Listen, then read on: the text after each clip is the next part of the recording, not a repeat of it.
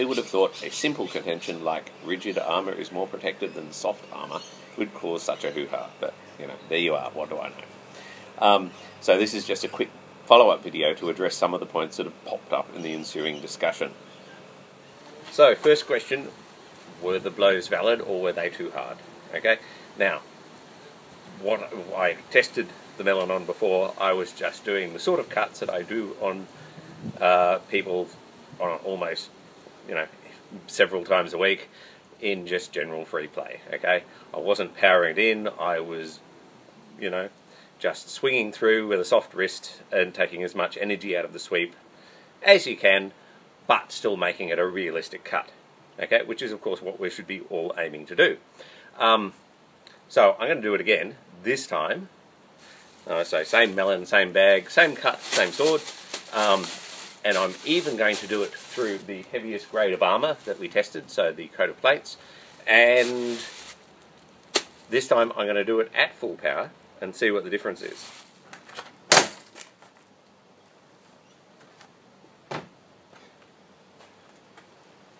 Well, first thing I can tell you is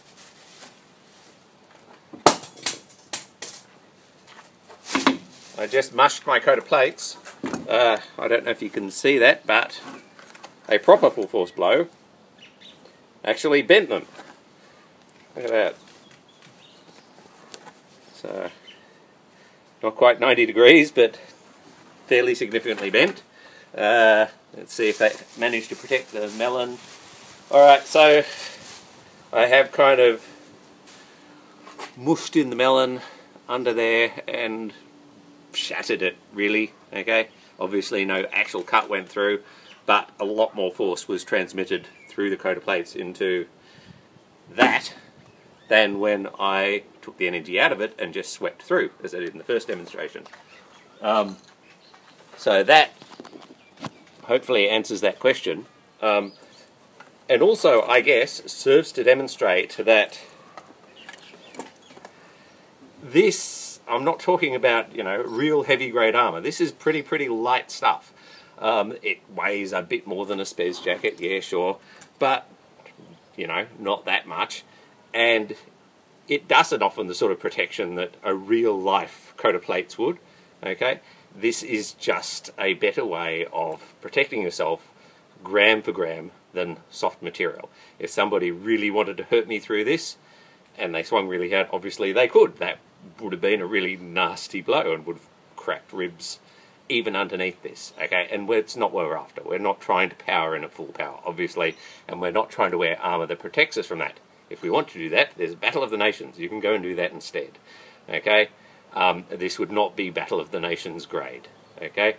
So hopefully that answers that query. Just one other thing that I want to mention is that, you know, if I've done my job right there, you shouldn't have been able to tell the difference between the softened blow and the hard blow, okay? They should look pretty well exactly the same all the way through, the only difference being in the amount of energy that is imparted into the target. So I'll probably splice them both in here and see if you can tell the difference.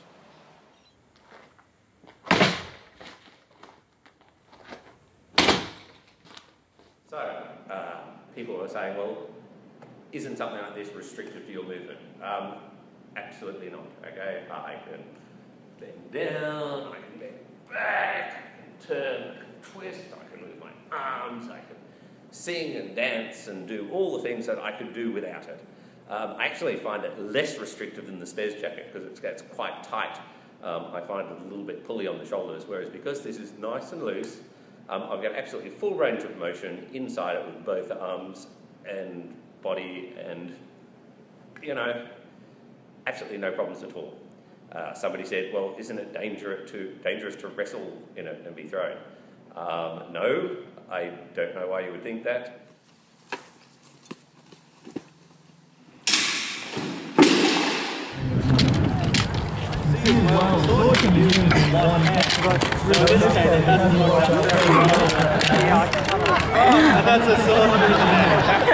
So, I've had this for, you know, 6 or 7 years maybe, so that's happened to me dozens, maybe hundreds of times, who knows. And I'm still intact, okay?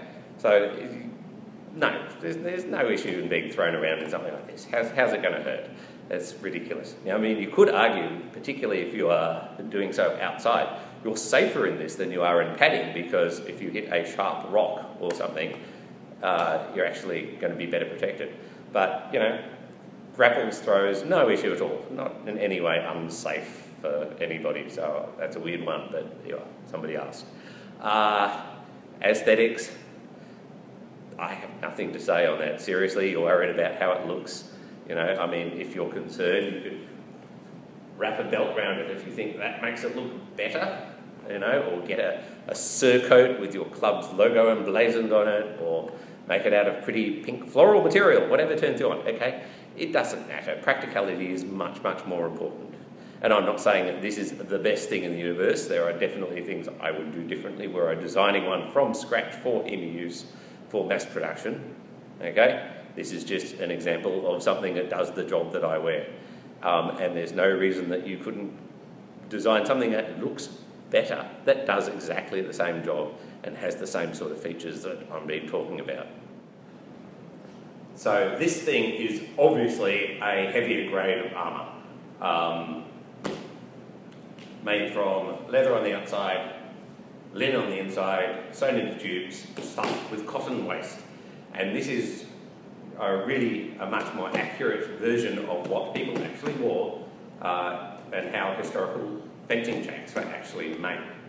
Now, is it heavy? No, not really, okay? I feel like I'm wearing a heavy winter greatcoat, okay? So it's really not that heavy. Does it restrict my movement? Well, I'm not going to say that it doesn't entirely, you know, it is reasonably stiff, but not in any way that I actually notice when I'm fencing.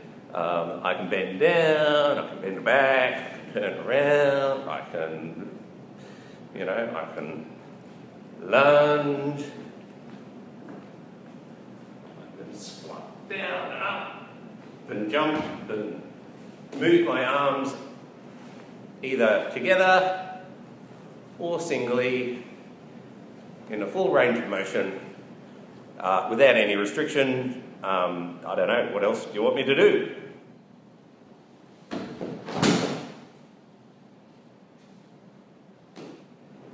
So the point is that maybe it's a bit restrictive, but honestly not very much, not that you'd notice. Now, if we could find a Pakistani cricket pad factory that could make cricket pads in human body shape, that would be fantastic. That would be gold standard, and we would have a historically accurate and highly protective kind of fencing jacket. But honestly, I think having some plates of rigid plastic in between a couple of layers of linen is probably more realistic as far as mass manufacturing goes. Somebody also asked why I would wear heavier stuff as opposed to the lighter stuff. Well, obviously for heavy weapons it's better, but for the most part this is what I wear as sort of coaching armour, if you like. You know, so when I'm fighting with a student, my aim is not to beat them into a pulp. My aim is to let them hit me when they do the right thing, and doing that a lot, you know, you get bruised up, and so I prefer to wear something a little bit extra padded when I'm in that situation.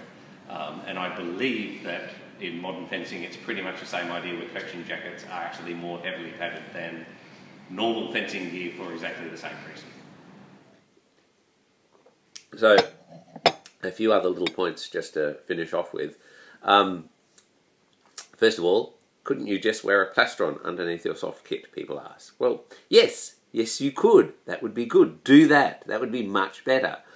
Unfortunately, people just don't. They just tend to rely on the padding alone, and it's just not good enough. And I guess two other points about that is that you don't actually need the padding. Okay, if the padding's not protecting you, why wear it at all? Why not just go for something rigid like a plastron with, you know, extra bits that cover all the important bits of your body?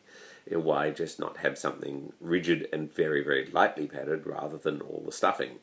I can tell you that you don't need the padding. If you have something rigid, you know, talking in normal sorts of blows that we do, that it's perfectly acceptable. The only thing you need between yourself and the plates is a little bit of air. So as long as it's not too snug to your body, it's fine.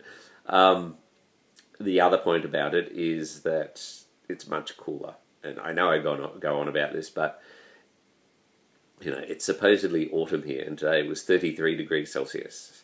And we all know the planet's just getting warmer. And so the idea of wrapping myself in what's essentially 3 layers of blankets today is not very appealing. So if we can get something that is just as light and just as flexible and more protective and cooler, why wouldn't you want that? That's what I'm saying. Another comment was, well, I only do longsword and I don't get hit on the torso. Well, I hit people on the torso with longswords all the time. It does happen. In fact, I'm going to insert a little clip here because I happen to have it left over on my computer from a number of years ago, which serves to illustrate the problem again. Okay, so here Vader takes a swipe across the middle, which, had it been to his mask, which is rigid, or to his vambrace, which is rigid, would have been a nothing blow. Okay, it would have been just, nothing. But because it hits a sensitive part in his solar plexus, which is inadequately padded because all he's got on is a very thin gambeson, he gets rather badly winded and is knocked out of the fight for a little bit, and definitely wasn't pleasant. Had I powered it in with a little bit more energy, it could have been actually nasty, but I didn't. It was just a swipe and he was fine. But the problem here is the inadequate padding.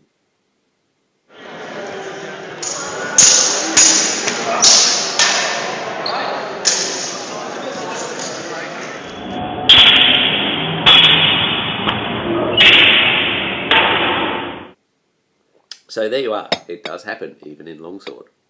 And the other thing to say on that point is that, historical European martial arts is not just longsword. Okay, there are other things. Broadsword or military saber, you get hit on the sort of the belly and the upper thighs all the time.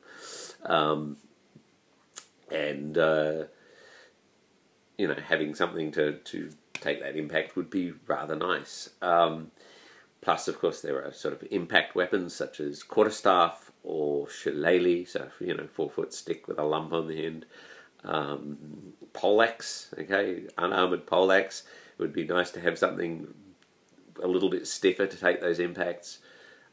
Short little choppy things, messes and duseks and cutlasses and boarding axes and those sorts of things, because they're short.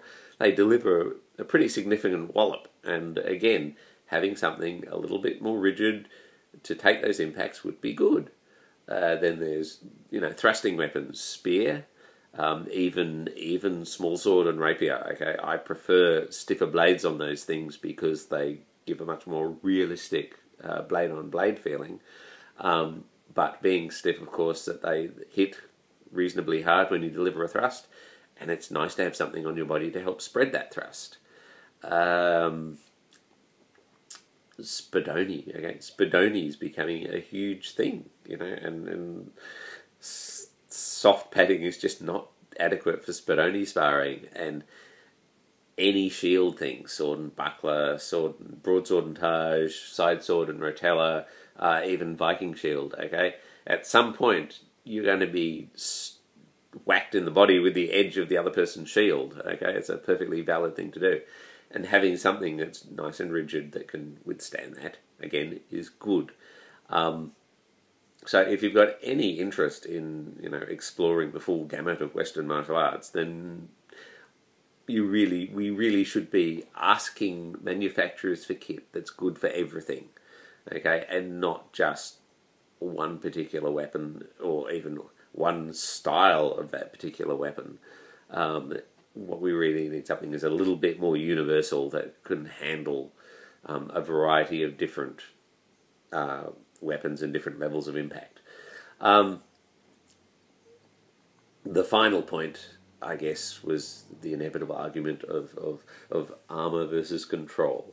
Okay, So on one side we have people who think that, you know, they like to dress up in armour of way, way heavier grade than anything used historically, and then hit each other as hard as they possibly can with heavy blunt weapons. I have no interest in such things. It doesn't seem to bear any resemblance to anything in the treatises, so, you know, nonsense, and not relevant to this current discussion.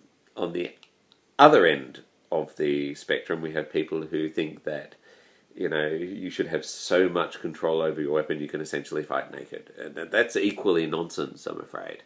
You know, I'm not saying control isn't a good thing, but we have to be able to hit each other with some level of force, okay?